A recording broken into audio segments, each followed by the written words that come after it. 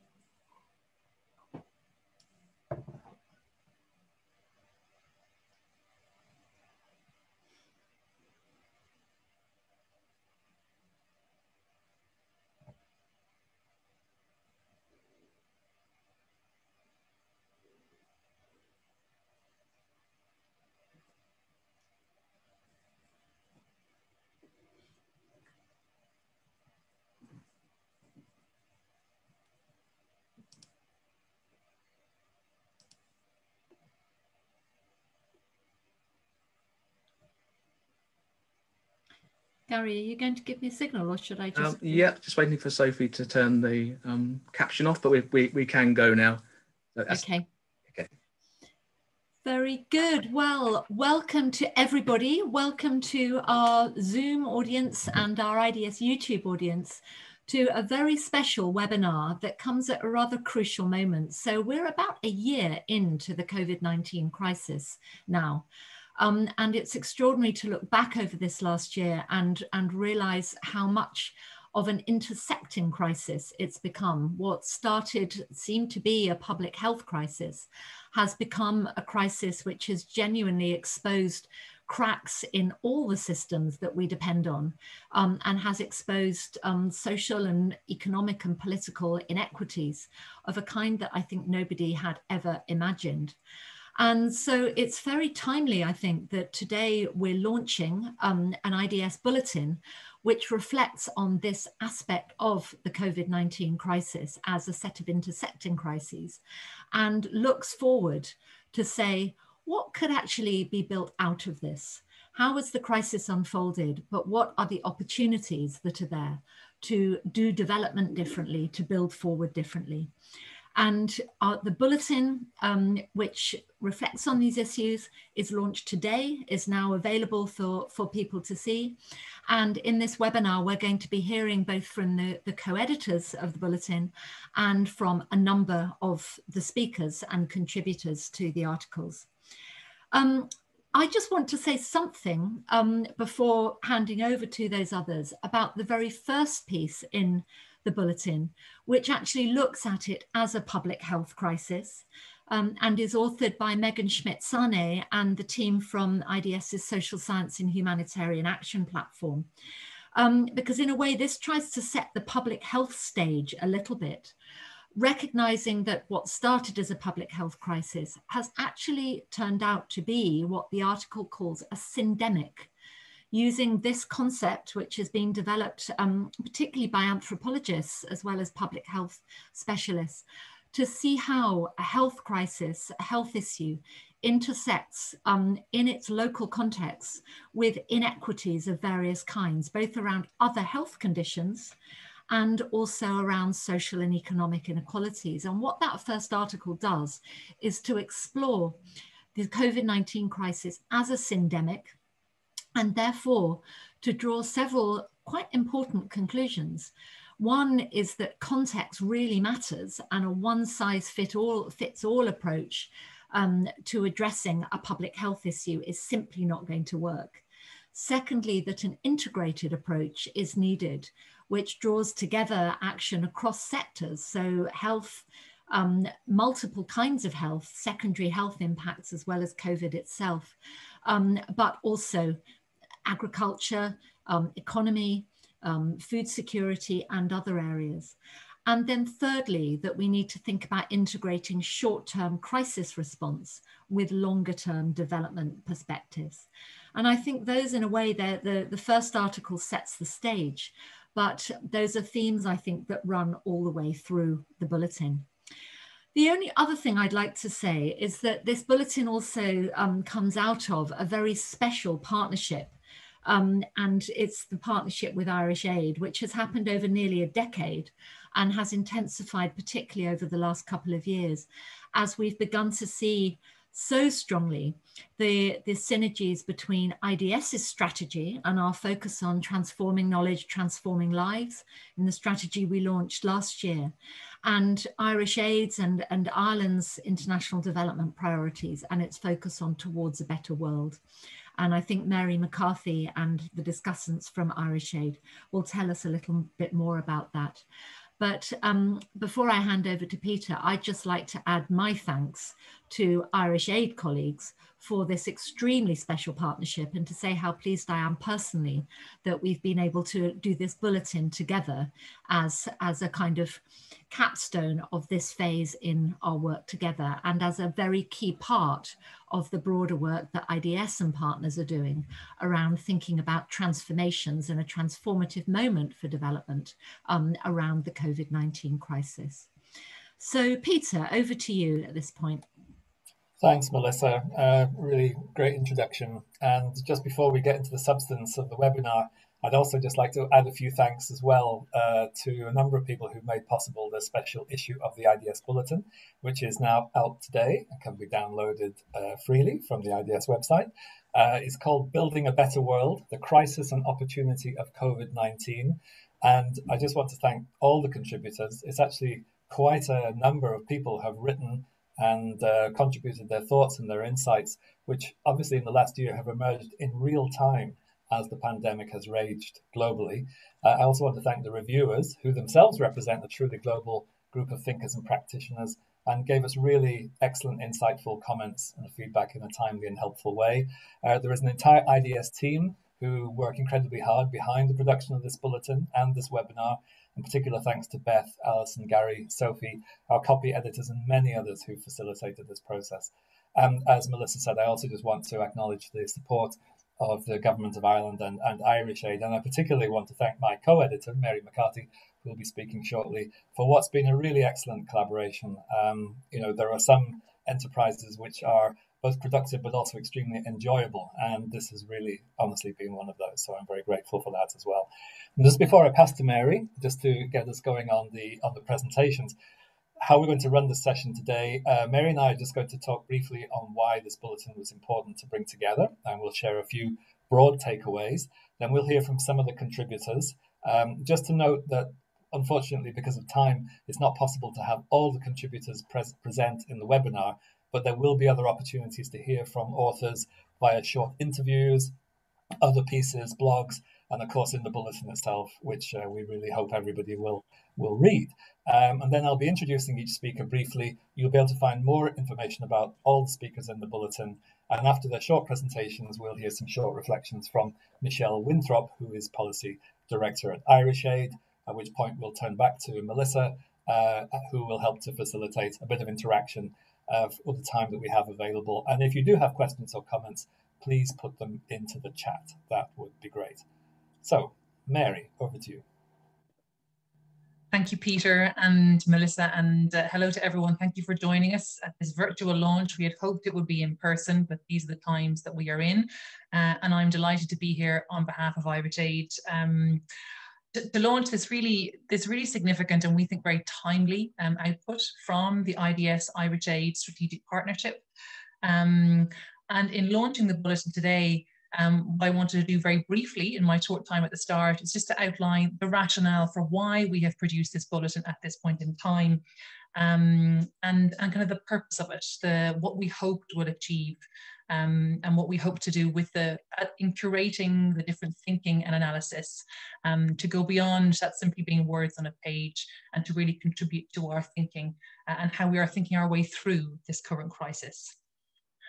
In setting this out, I thought it would be useful to go back a year, as Melissa has said at the start. We are now at the 1-year anniversary of COVID-19 being declared a global pandemic. And I know certainly from my own context a year ago, even 1 or 2 weeks into the first lockdown in Ireland, already there was a sense of nostalgia for what was before. Kind of a drive to, we just need to get through this and then we can get back to normal. And that drive, that yearning to get back to normal has probably increased in the intervening year.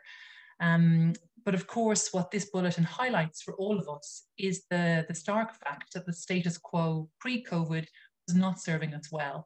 And indeed that the pandemic has turbocharged pre-existing inequalities that have played out in a number of different ways, and of course impacted on those people with the least capacity and resilience to tap into in terms of a response.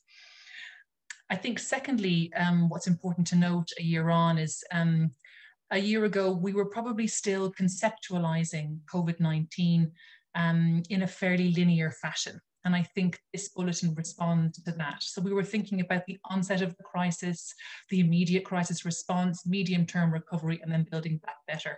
Again, probably harking back to an assumption that we would revert to what was before.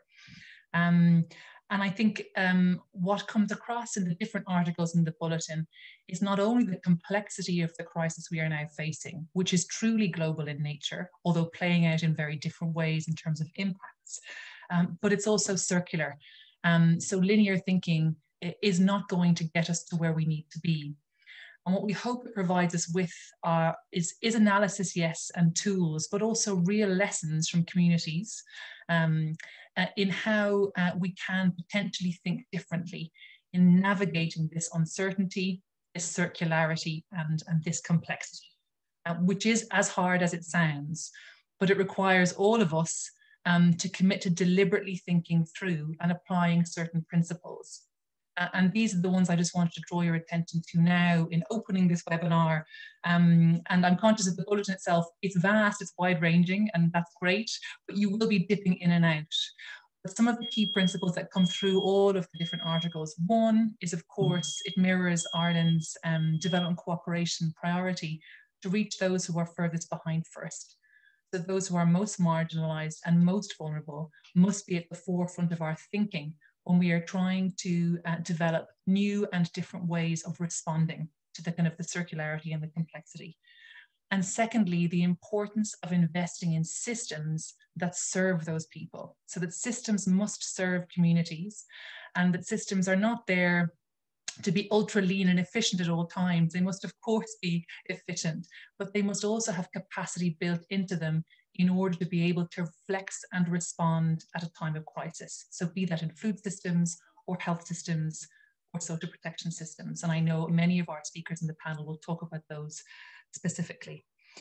So 5 minutes goes very quickly, so I'll be good, Peter, and stop here. But just thank you all once again for your contributions, in particular to my colleagues in Irish Aid and in the broader Department of Foreign Affairs for contributing to some of the thinking and articles in particular here, and to our colleagues in the IDS, and looking forward to a really good discussion. Back to you, Peter. Great, thanks, Mary. And I think, as you said yourself, that if we're really going to address those deep underlying structural cracks and tensions that Melissa noted in her introduction, and which we know that the pandemic has exposed so clearly, we need to see changes and also be making choices that actually address the interconnectedness of multidimensional aspects of poverty, inequality, and injustice. And in the bulletin, there's a wealth of evidence and analysis from a number of different countries, including India, Tanzania, Sierra Leone, Kenya, Ethiopia, and many others, and looking at the impact of the pandemic on universal development challenges, which include health systems, food equity, social protection, gender equality, local governance, and freedom of religion or belief. Now, when we looked across all the contributions, Mary and I as co-editors, I think we saw that the bulletin really showed that donors and policy actors in particular can help through a number of different actions. Firstly, to prioritize those who are furthest behind first through inclusive and deliberative planning processes. To think longer term, but laying the groundwork for transformative approaches in the immediate short-term response. By localizing strategies, by responding to diverse and specific contexts, and really importantly, enabling collaboration. By effective coordination with key actors and researchers across sectors, integrating perspectives, methods, and disciplines. By pursuing and promoting flexible, adaptive approaches that can respond to uncertainty and complexity, which are characteristics of our present and for sure will be of our future, and also establishing really firm foundations for comprehensive social protection, stronger health systems, and also building the resilience of food systems. And if this crisis has taught us anything, it's about the importance of not simply reacting to events that have materialized, but also in anticipating and predicting likely future shocks and building in capacity to deal with sudden surges. This is challenging, but the bulletin, we hope, helps us understand better where we've come from and where we may be heading by offering practical examples of community resilience, experimentation, innovation, and collective action.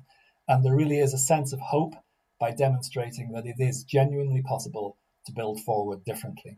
So let's hear now from some of our contributors on what they can bring to this conversation. I'd like to start with Katie Rowland, who is an IDS research fellow, and she has contributed one of the articles on social protection.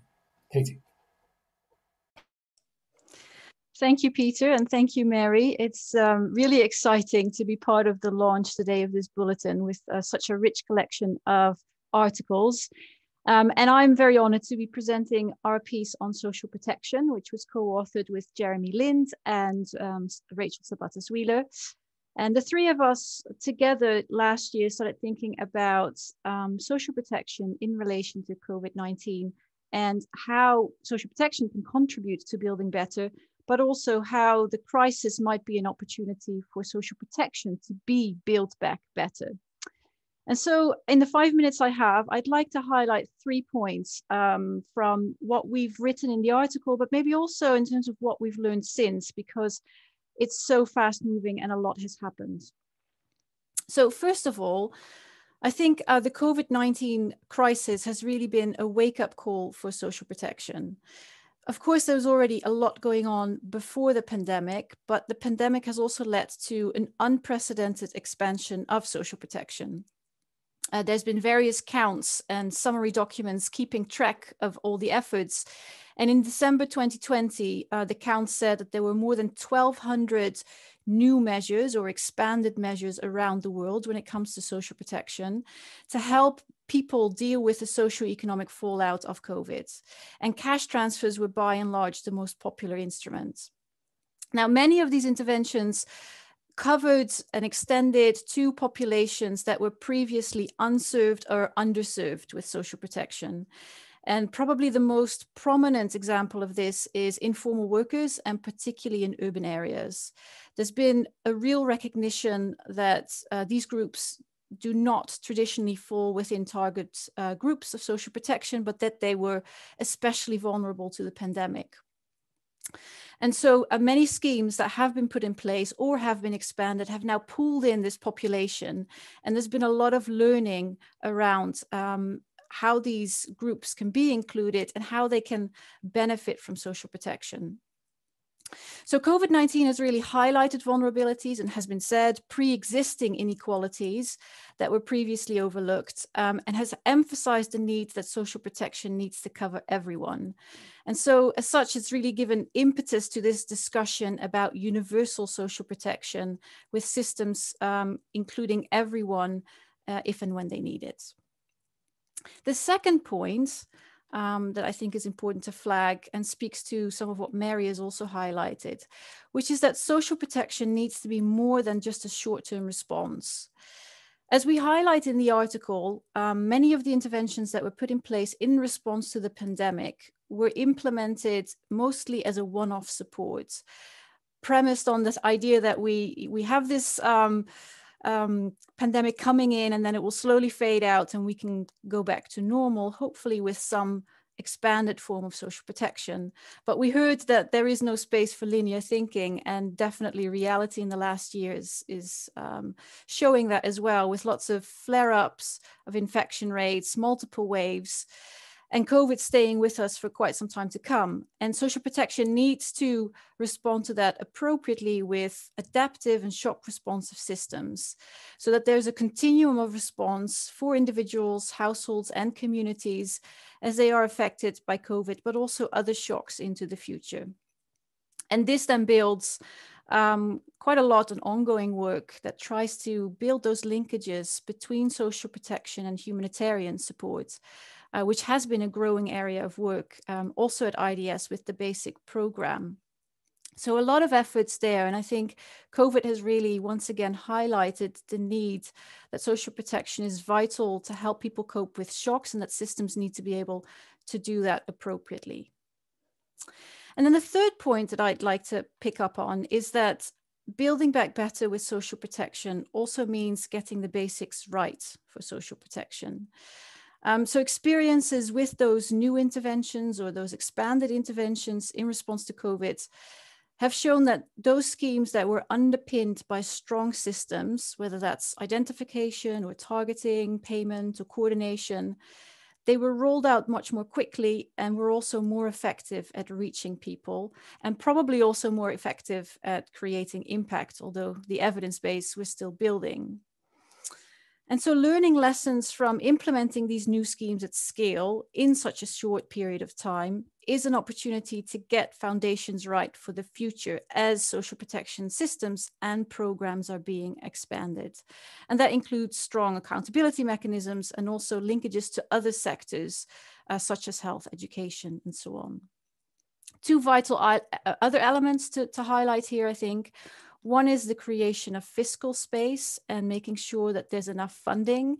This has always been an issue for social protection, but will be even more vital when wanting to expand, particularly because many countries will experience economic downturn. And finally, it will be important to keep an eye on making sure that social protection is inclusive and indeed includes those furthest behind. I would say in the expansion of social protection in response to COVID, that hasn't always happened. There's been a real rush to expand to large groups of people that were underserved or unserved, but it could well be that most marginalized and most hard to reach groups were not effectively reached, and that needs to be kept in mind. So final words. I think COVID-19 can definitely be an opportunity for social protection to build back better. The wave of interventions that was implemented has given social protection a lot of renewed momentum and traction. And really now it's up to national governments, international donors and agencies, as well as other stakeholders to seize the opportunity and continue that momentum on social protection. Thank you. Excellent, Katie. Thanks so much. Okay, let's now move to Sohaila Nazneen, who is another IDS Research Fellow, and she has contributed the article to the Bulletin on gender. Sohaila, over to you. Thank you, Peter and Mary, for asking me to speak today, but also thanks to IDS and Irish Aid for enabling myself and Susana Araujo, who's my co-author, to write this article. So our article focuses on gender equality and whether if you want to build back better, how do you put gender equality at its core? And what are the dilemmas that arise? Partly we look at in terms of talking about dilemmas because the feminist collectives that we were working with are worried that we will actually go back to business as usual, or that building back better would be built on women's backs. So I have three things that I want to point out. The first message is we are at the risk of losing the gains that we made on gender equality and women's rights. And that spans across sectors. We know about the impact on health, and this is a public health emergency. But when you cut down on secondary health services, sexual and reproductive health is affected, outreach services are affected, and that affects women and girls quite a lot. We know about the silent pandemic, which is the rise in domestic violence incidents across the world, but there are also other types of risks and gender-based violence in contexts that are quite fragile. For example, trafficking in girls have gone up. There are also other issues in terms of women's economic empowerment. So sectors have been hit hard where it's female dominated, for example, service sectors, but there are also vulnerable groups of people, women, migrant workers, women refugees, women in informal sectors who don't have formal job security, who are being hit hard. And the burden of care has gone up for all classes. It's not just about homeschooling. There are other types of care work that you need to take care of and attend to the elderly and the sick, and while also try to be economically active. So it's a stretch. And lastly, of course, there are the issues that these things are interconnected, so you just can't address one separately. So that's one message of the bulletin, that it looks at the article that looks at the impact. The second thing that it talks about is how are we doing, or how have we done? So the article obviously has data up till September, but things have also progressed since then. So how are we doing? Not very well. There is a global tracker that UNIFEM has, and globally, we have 225 task forces, and women are only 24% of these task forces, and mainly in Europe and Latin America and the Caribbean. There are places in the world women are not part of these mini sites of power where decisions are being taken. The second bit, in terms of, yes, social protection has been ramped up. If you analyze it, only 11% of them actually take unpaid care into account. That's a very important area if you want gender equality. Domestic violence sort of measures around that, the rhetoric is there, government and others are talking about it. When you really analyze it and see what is being done, not enough. Given the scale of the problem. So we are already falling behind, and we really need to push hard. So that brings me to the third message of the bulletin, which is how do we do it? And you already heard that it's kind of circular, it's not linear. But one aspect is, of course, when you're facing an emergency crisis, how do you ensure that you have an understanding of the gender-specific impact of the crisis with an intersectional lens? Not all women are affected in the same way. They're affected differently, depending on elderly, whether you're a minority woman, whether you're domestic, your class position, etc. So how do we ensure that our emergency measures are taking the different vulnerabilities into account? And the bulletin talks about that. The second bit is, if you're going to build in terms of medium and long term, both for the donor agencies and policymakers and at the national level, you need three types of capacity. One is your technical capacity to do gender analysis and focus on the problems. Second is your fiscal capacity, because you do have to invest. Third is, of course, the political will to do so, and it varies across contexts. And for us to build the capacity and to take the measures, we really need to think, where are the progressive alliances? Because this is a political decision. And the last message that I want to leave you with, and this comes from the Canadians, which is basically that there is no recovery unless there is a she-covery. This pandemic has had grave impact on women and girls. It is a gendered pandemic. I'm not saying men are not affected, but we are not going to recover or move back from business as usual unless we focus on she-covery. I'll stop there. Thank you so much, Sohaila. And that's a great phrase as well, which we should take to our hearts and take away from this event also. Now, moving on to our next presenters, Ayako Ebata and Nick Nisbet, both IDS research fellows, and they have contributed to the article on food equity. And I think, Ayako, I'll pass to you.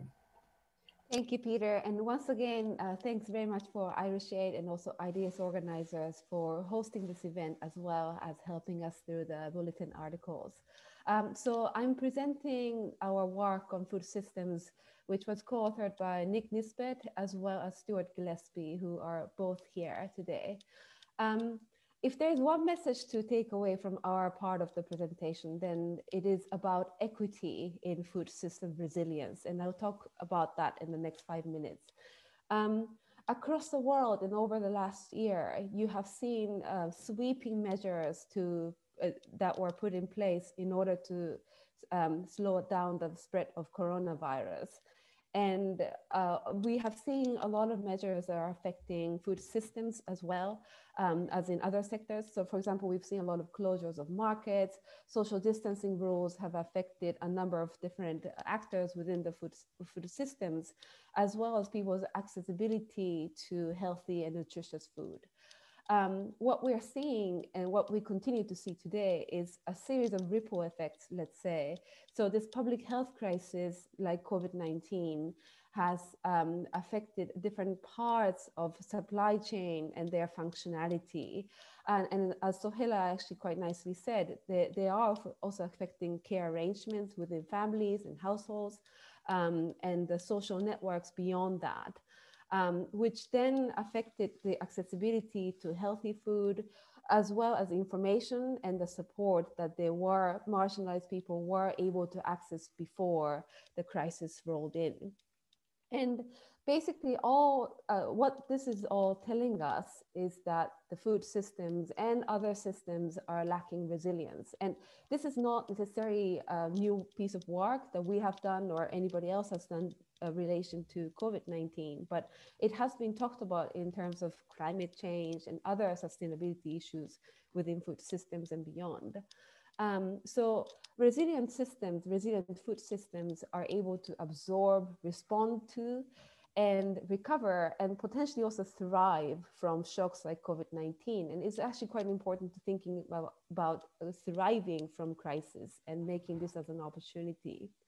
However, resilience thinking can lead to further marginalization of already marginalized group of people. And that's obviously what we're talking about in this bulletin article, as well as the webinar. And in order to avoid that, and again, thriving from crisis to work, to make a system that works for the marginalized and the furthest left behind, we need to think about equitable food systems as well as resilience in it. What do we mean by this? Basically, what we argue in this article is that equitable and resilient food systems need to evaluate who wins and loses, who are the winners and losers of whatever interventions that we are putting in place, we are considering in the political spectrum. And that would hopefully lead to interventions that can support the most in need. We analyzed this from two particular topics, which are malnutrition and food systems jobs and related poverty. So first of all, to tackle malnutrition, we suggest a holistic approach that takes into account these individuals' care environments as a social being rather than just an individual person living in the individualistic life, let's say. So, for example, access to healthy food requires individuals to have time, but that is crucially related to the kinds of job that she or he has. If you don't have enough time to make healthy food at home, obviously you're not going to be able to supply that to your families. And also the wider water and sanitation environment is very critical in making sure that individuals don't get diseases and other health conditions from consuming food. We also critically analyze that there's overemphasis on these individual-based interventions, but also focus on staple commodities and increasing the quantity of staple commodities. And this has been talked about as silver bullet points for food security, but we argue that this is not necessarily enough to build back from COVID-19. When it comes to the income generating activities within food systems and poverty from food systems perspective, addressing systemic barriers for people to access resources as well as information is very critical. This can be general remoteness that is common amongst particular groups of people who tend to be marginalized, but also access to information at the time of crisis and beyond. And And then we also argue for fostering local capacity to innovate and communicate information across relevant stakeholders. And finally, we emphasize the importance of political influence to tailor interventions that support the most marginalized people. So let me stop here. And if there's any questions, we would be happy to address.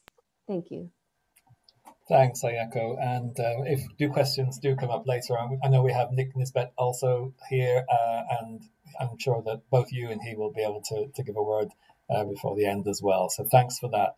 Now, in the bulletin, we have a number of papers which look at really thematic issues. We've heard a number of those represented today. And we have also some contributors who are based in a number of countries who have really shared experiences from the ground to help us understand better what the implications of COVID are really playing out at national levels. So now I'm very happy to ask Kim Wamelo, who's Reproductive Health and Nutrition Programme Manager at the Embassy of Ireland, Tanzania, and contributed one of those papers looking at enhancing nutrition in Tanzania, to share your thoughts with us. Kim. Thank you so much, Peter. Thank you for all the brilliant work that you and Mary have done on this. And for all the participants, thank you for taking your time to be with us. So it was been quite interesting being near the last to speak, because a lot of our lessons are actually quite similar to what has been learned from the global space.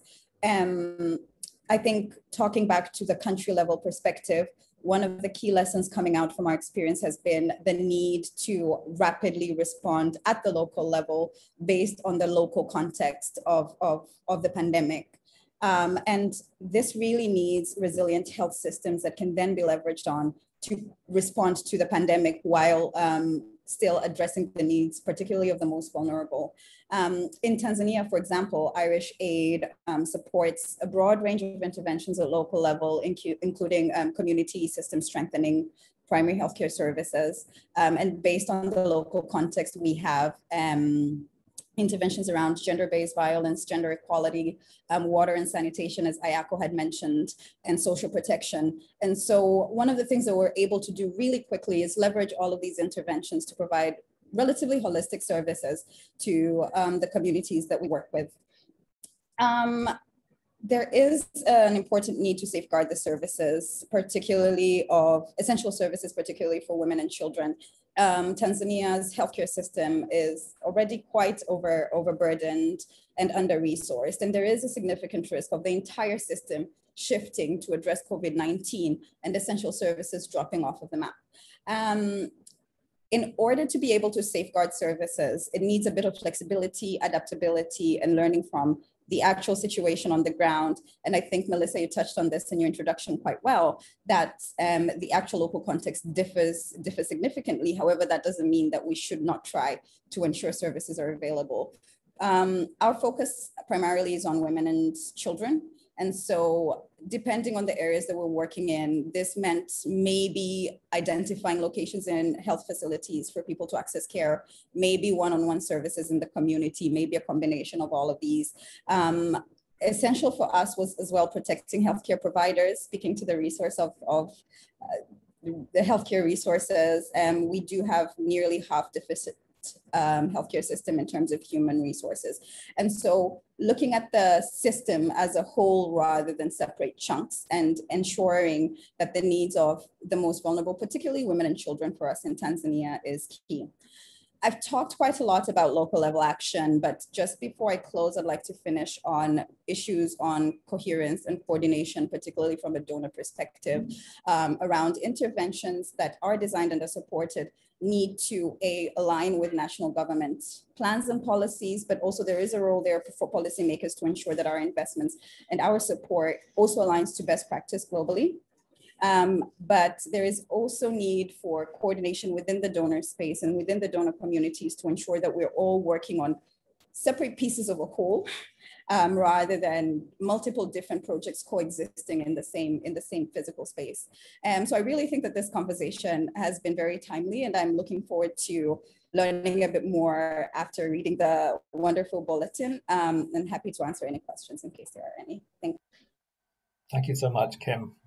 So we've now heard from our contributors, and I'm just really glad that this session is being recorded and will be available afterwards, because there's such a wealth of insights and experience being shared. And now an unenviable task I'm going to pass to Michelle Winthrop, Policy Director at Irish Aid, just to share a sense, Michelle, of what are you taking away from all of this, and to give us some further thoughts to consider as hopefully everybody will read the bulletin. Thank you so much, Peter. Gosh, yes, unenviable indeed. I think the biggest takeaway really is and it has been repeated a few times, is that actually this represents an opportunity to fundamentally reframe how we are approaching development, how we see it, how we identify problems, and how we bring about solutions. The Sustainable Development Goals are still valid. The framing of the goals is still right. But I think we're all agreed on this statement that's in the bulletin. Nothing could be worse than a return to normality. And everybody's relationships have fundamentally been altered for the last year. People's relationships with nature, people's relationships with their governments, people's relationships with each other, with their families. And I think we should build on that. I think we should take this opportunity and really push ahead for a sort of turbocharging of creativity and lesson learning. To give you an example, indeed, in Ireland, only today the government has announced that we're going to try to use the beloved rural Irish pub as an opportunity for remote working, actually. And, those buildings that would be empty during the day, because people in the pub during the day isn't a good thing, right? Let's use those as an opportunity to pull people out of the cities and use those spaces productively and allow people to reconnect with their sense of home. So, that kind of creative thinking, I think, is really what we should be pushing for.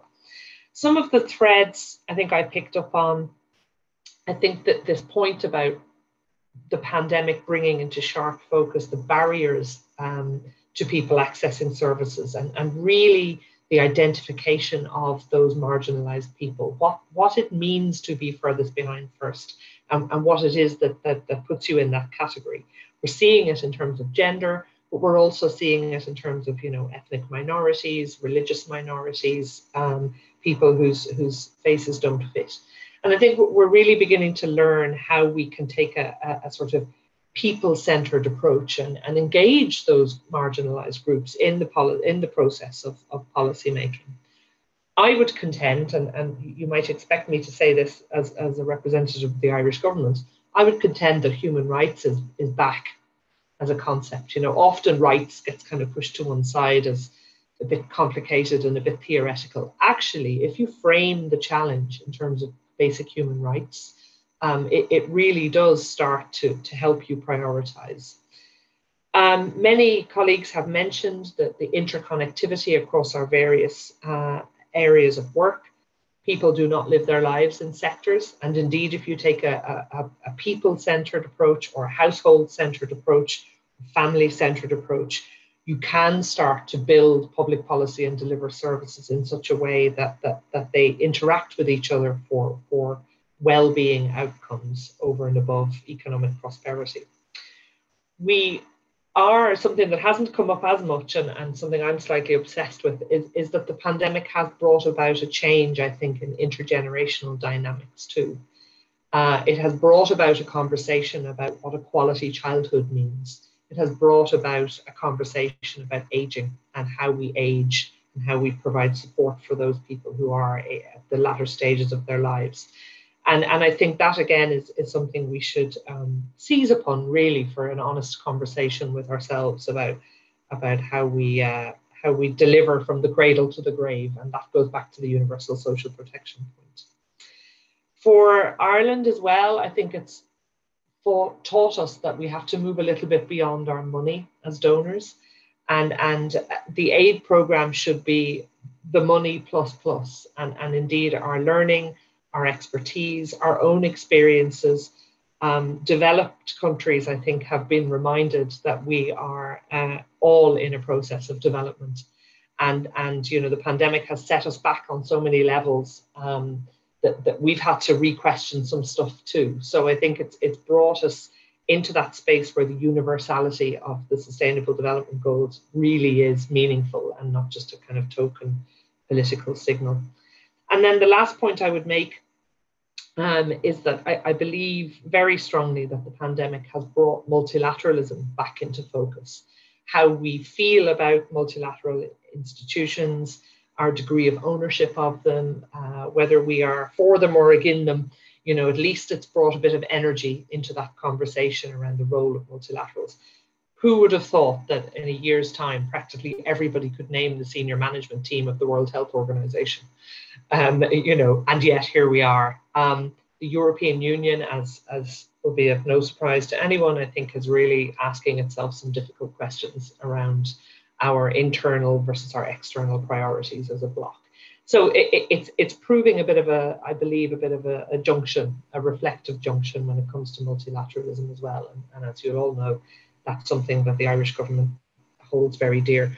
But I would say learning is the most important thing that we can do in this phase. And so on that basis, I'd like to really express my sincere thanks to IDS for a fantastic initiative and a fantastic way of weaving it all together. We I know, have really benefited from the process, and I know we will benefit massively from the product too. So thank you so much.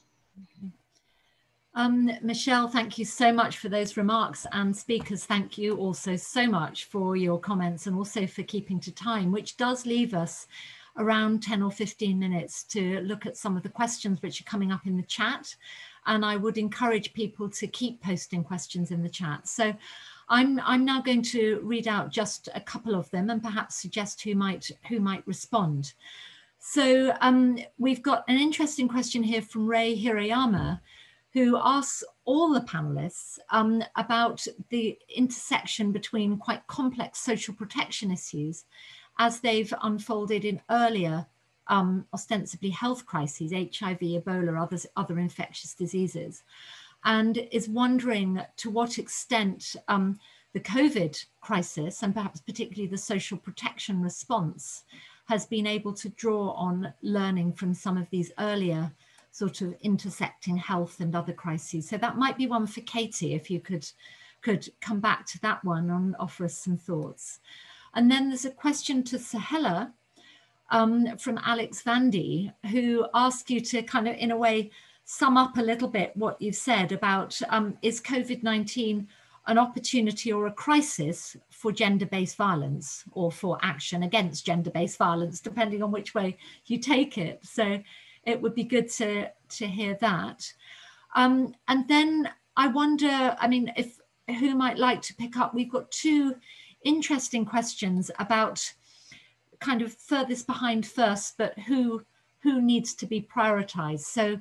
So we heard from Sahela the call for this to be a she covery. Nick Nisbet is saying, I would also say we need a child-centered recovery. And then Mary Wickenden has said, waving a flag for people with disabilities who, as predicted by many, have also had their marginalization and underprivilege and disadvantage exacerbated by COVID. And of course, people living with disabilities are often the biggest but the most marginalized of so-called minority groups. So I wonder, I mean, if one or two of you would like to reflect on this, in a sense, who are we prioritizing if we're thinking about the furthest behind first? Who is actually furthest behind? And perhaps how do we deal with what are intersecting forms of marginalization and prioritizing those? So that might be something maybe perhaps for Mary to pick up on in terms of how Irish Aid thinks about these things. So let's have some responses. Maybe Katie, if you want to start on the social protection one. Sure, thank you, Melissa.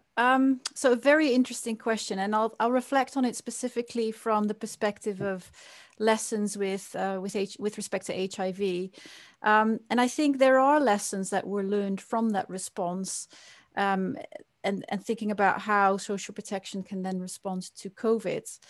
I think first off, I think it's been an important one to really instigate the social protection response to COVID. There's been many lessons from the response to HIV in terms of how effective social protection and particularly cash transfers can be in helping people affected by HIV and, for example, in adhering to their medication, but also preventing infection in certain groups. So I think that evidence has really helped also promote this response. I think a second lesson is probably around targeting. I think a lot of lessons within HIV-sensitive social protection have shown that very stringent targeting, so really trying to limit the group to those who are most affected, can also have a backlash and negative consequences.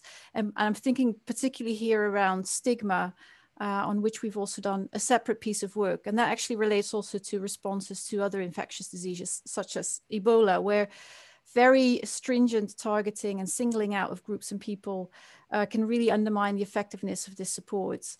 And I think maybe that's also played into some of the wide sweeping response that we've seen in this case with respect to social protection.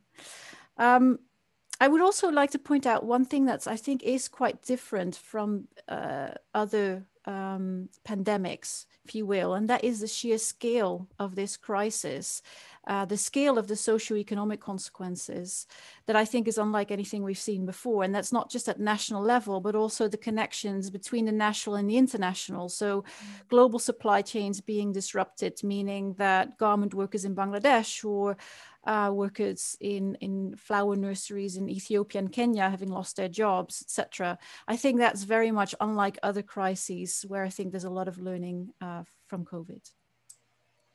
Excellent. So Hella, do you want to pick up on the gender-based violence point? Sure. Thanks, Alex. That is an interesting question. Do we look at what are the problems, or do we think about how do we move forward? In a sense, whether COVID-19 is an opportunity to address and change the way we address gender-based violence depends on how we respond to what is going on. I mean, no doubt COVID-19 is a unique scenario. I mean, you have prolonged lockdowns, you're locked, for example, let's take domestic violence. So you can't go anywhere, the services are suspended, and obviously your exposure to risk of domestic violence rises.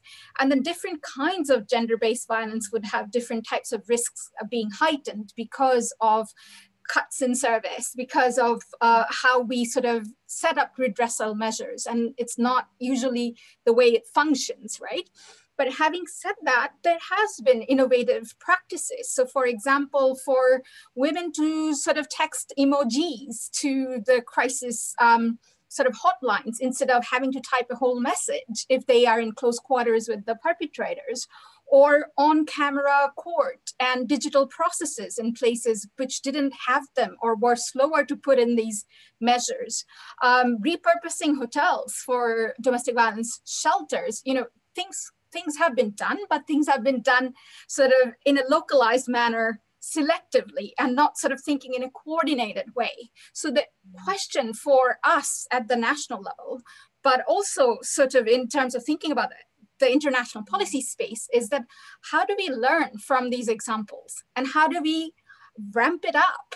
Because violence against women is not going to go away, and it is going to be heightened as we face increased poverty and economic stress. So we need to think out of the box, and it is an opportunity to think out of the box, I think. Yeah, okay, excellent. So I wonder who'd like to pick up on these questions about sort of intersecting forms of disadvantage and how those might be addressed. I mean, perhaps Mary and also Kim, I don't know if you'd like to offer any thoughts from the national perspective in Tanzania about gender, disability, child-centeredness. How does one work with these intersecting forms of marginalization?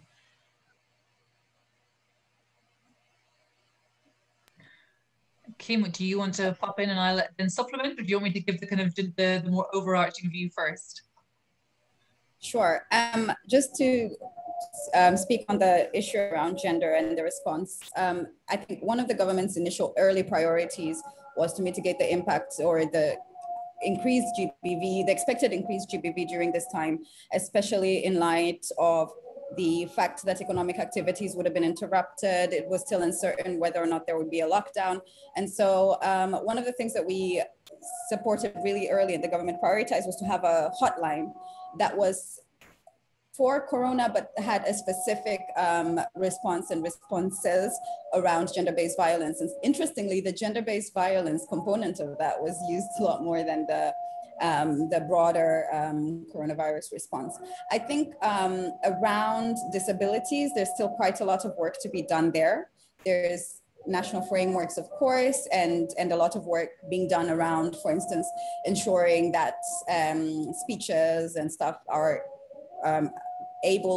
made in a way that they're accessible for people perhaps with some disabilities. I do think that there is a lot of work and just I think we've lost Kim connection. From the sub-Saharan African context.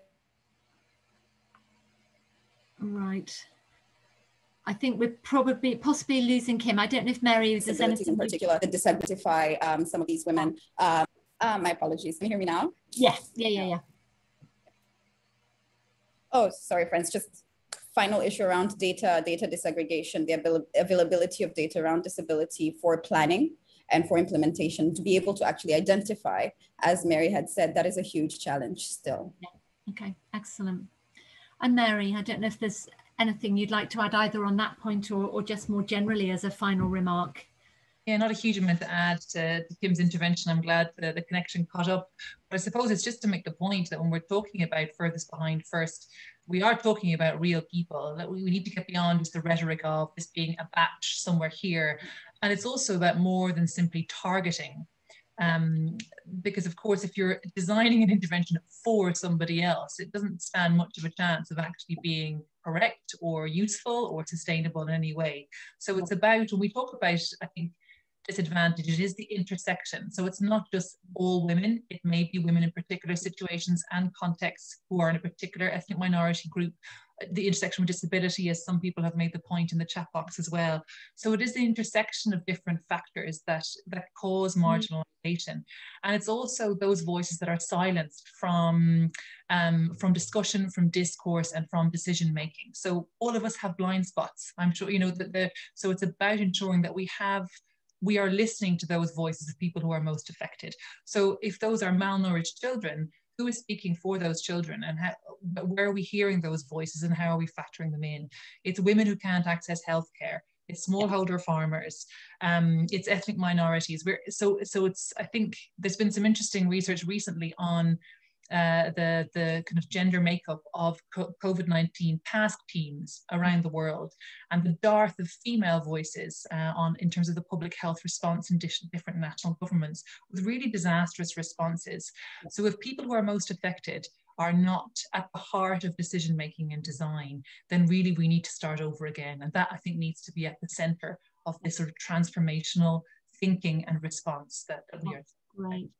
Well, I think that's a really important point to underline as we move towards the end. So we're running out of time. I just want to draw attention to two final points which are coming up in the chat and also appeared, I think, in all of the discussion and indeed in Michelle's remarks. And one of them is about the importance of the local. So we are seeing I think, across all these questions of intersecting issues, the local context really matters, and who's involved and the way these patterns of disadvantage and these intersections play out are really going to differ. And I think as Hayley is pointing out in the chat, and as the first health focus piece in the bulletin pointed out, there's still so much we don't know even within the health sector about how COVID is intersecting with other health conditions. And that's going to be really important to know and be able to respond to into the future, especially as COVID becomes an endemic disease, which seems very likely. So the local absolutely matters. And Mary, as you've said, involving the furthest behind in those local decision-making processes is vital. But so too does the global. And I very much agree with Michelle's remarks about COVID has pointed to a new prospect of kind of multilateralism and global solidarities. At the same time, it's also revealed, I think, the strains in those, and there's an interesting intervention in the chat about what we're seeing around vaccine nationalism and countries actually turning in on themselves at a moment of crisis as well. And I think this double tension is going to be something to watch out for over the next period. Also over this next year, when of course the world is going to need to come together around climate change and around the economy more generally in a post-COVID moment. I'm very aware that the UK is hosting both the G7 and COP26. And I think my final point, again, picking up on a lot of what others have said, is about universalism. I think if this bulletin, if the COVID crisis shows us anything, if the bulletin shows us anything, it's that the challenges, the crises, the opportunities affect everybody everywhere in different ways. And the UK and Ireland have as much to learn as Tanzania or Bangladesh or any of the other places and contexts which are discussed in this bulletin. So this emphasis on learning and moving forward collectively, I think, is really vital. So thank you so much to all the contributors to the bulletin, those who are here today and who presented, those who are not here. Encourage everybody to read it. There are some really great articles there. Keep the conversation going. And enormous thank you to Mary and to Peter and to Irish Aid for enabling this partnership, which has produced this and made the conversations continue. Thank you all so much.